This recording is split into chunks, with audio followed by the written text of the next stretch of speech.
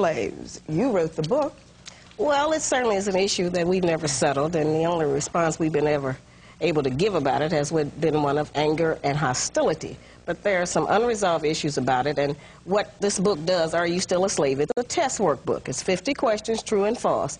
There are no trick questions, and it's designed to let us find out if we are practicing slavery, self-induced now, since we no longer have a slave master, without, any outside intervention.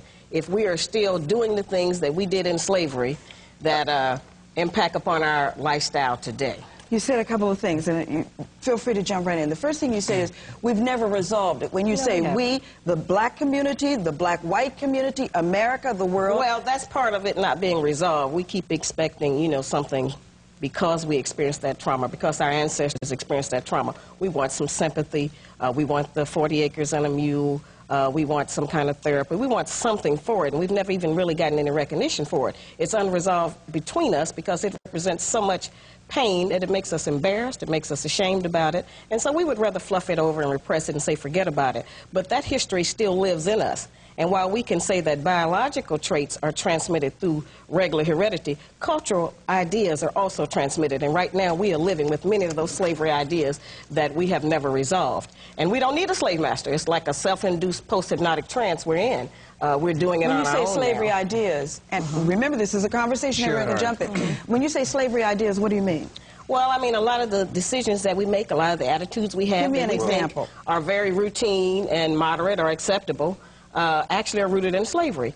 Ideas we might have about, say, funerals. There's one. There's a question in the book about the purpose of funerals and why we attend them. And most of us would say, yes, we do attend them to pay homage to the dead and to support the families and so forth. But that isn't really how the funeral idea started.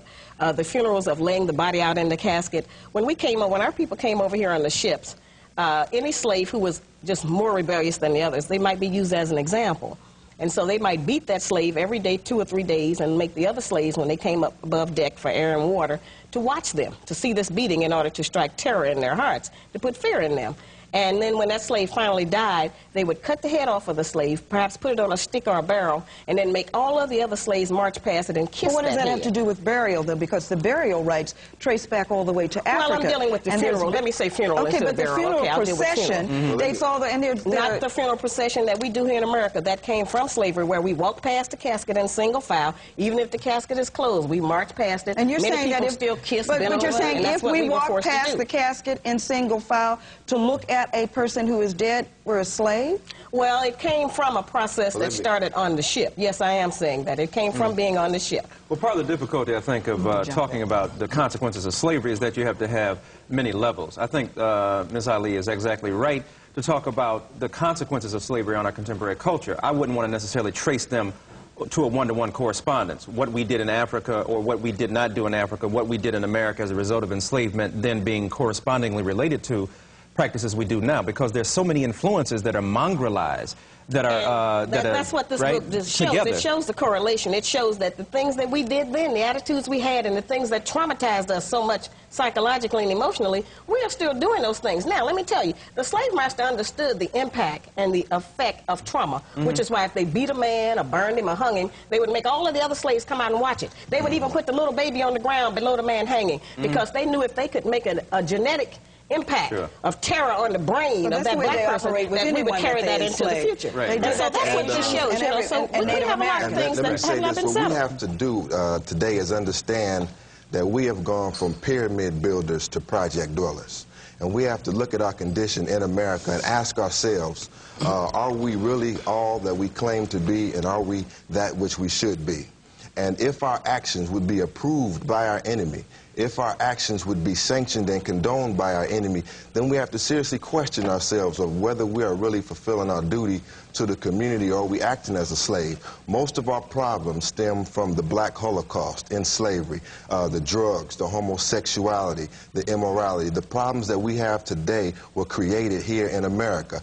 God made the black man and the black woman, and the white man made niggas. So this is what we have to think about as we engage in this discussion. Well, part of the thing is, you see, the problem I have with, if we use slave as a metaphor, if we're using it as which I think you're doing, you're talking about metaphorically, that is, we're slave if we're we are subject to a condition over which we claim to have no control. That is, we don't have any individual will or autonomy. Well, you know, I'm saying, let me finish. My point is this, though. Yes, my point is that when we talk, the problem I have with talking about the continuing effects of slavery is that what happens is that black folk end up talking about the indexes of slavery with one another, judging them based upon their own preferences. So that if I prefer to have an African name versus a so-called Christian name, or if I prefer to follow Christianity... Yeah, that does make you a slave, because that's not your name. Right. You never found a Jew that named a child Adolf Hitler. Right, no, that's so why then are we naming our black children names after the white people that enslaved us? But there are a variety of choices. Let me finish my point, though. My point is this, is that your personal preferences are indexed as a way of... Let me finish. As a way of saying somebody's a slave or not. So that we can have debates about whether if I'm a Christian or not. This is 8 pages of bibliography starting at about 1560.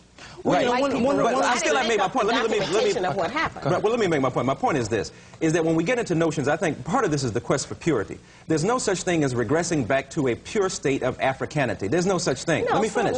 So I think that part of what we're dealing with is that we are dealing with the intersection of different realities and identities of constituting what it means to be black. Paul Gilroy in his book, his recently published book, talks about the transatlantic experience. That is, we're neither West Indian altogether, we're neither North American altogether, we're neither British altogether or African American. We're all those things together. Well, what this Are You Still a Slave addresses there, and then you, brother, what this addresses is that we have never received any therapy or any debriefing. And I mentioned the Iranian hostages before. After 440 days, the trauma that they experienced in 1979, many of them are still in therapy. So I said, if they are still in therapy for something that happened 10 or 15 years ago, then what must we experience after being enslaved for 440 years as opposed to 440 days? And in therapy, what you mentioned, the first thing the therapist has to do is to take the patient back to the trauma and build from there. You can't fluff that over and act like it didn't happen. And then the therapist has to teach the patient to forgive themselves. But I'm not saying that therapy is not... We can't omit that. And we have to go back to that. Get that straight, get it settled, and then move forward. Post-traumatic syndrome is an American term. It's not an African term. Right. Therapeutic intervention... That's the experience we are having. We have to use the language we're speaking today, brother. What language you want to talk? No. Let me jump in here at some point. By the same token, when you talk about that, we have names, we have American names. Well, the reality is, what are we going to call ourselves? Well, that's what this book is about. You don't know that. I'm trying to help you find out. Hold on. The other reality. I read Somebody get off the ship named Daryl. What's your name? But you just I read your book. And in terms of reading your book, it's confusing for a lot of reasons. Some of the questions that you ask in the book, they're very subjective. You must have failed the test, oh my God. No, I didn't fail your test. I don't worry about your test. It's very subjective. Right, it's subjective, and it's a matter, and it's based on your interpretation of what's being said there. So what are you saying here? What the failure does you set this process up for people to answer these questions. Right, and you say, and then I give you the root of the idea. And you say certain parts of the questions, 31 through what? Don't give that away on the air, brother. Don't do that. Don't do that. Let us talk about some of the setting that process up. Hardcore pure butter slave. But in terms of setting that process up, what you do, that is subjective. That is your process for setting it up, and that doesn't mean that people have to buy into that. I researched the information. No, but what he's talking about, let me see if I can help out here. And then we'll let you in, and then we'll let you in, because this is good this morning. But we want to learn. The purpose is to learn. I think it's very important for us to talk about the impact of slavery, what it has done, and how we can get over it. And that's what we want to do. But when you raise a question like, you have a question in the book. You don't want me to talk about the questions. You can talk a few questions. Thank you for giving me the permission, because I didn't. Okay. You talk about if you tell a joke, if a white person tells a joke and the joke is not racist, and if you laugh, you're a slave. Well, what if it's funny? I mean, what if it's just a joke, I think that's an old habit, as I said, of us being forced to laugh at the slave master's joke. But you don't laugh at anything that's not funny. Yes, we do. We laugh if we think it'll get us some points with a person. I would not laugh if it wasn't funny. But I think that's the wrong perception that you have in terms of that. We do laugh at things like that. Think about reading we particularly, a lot of times when we see white people, we burst into a grin. They don't have to say nothing. Just look at us and we start smiling all 52 teeth. Okay, before we get to behavior, maybe what we ought to do is define what is a slave mentality today. How we see it. Let's take a break. Okay. And when we come back, everyone will tell you. You can depend on that. What a slave mentality is right after this.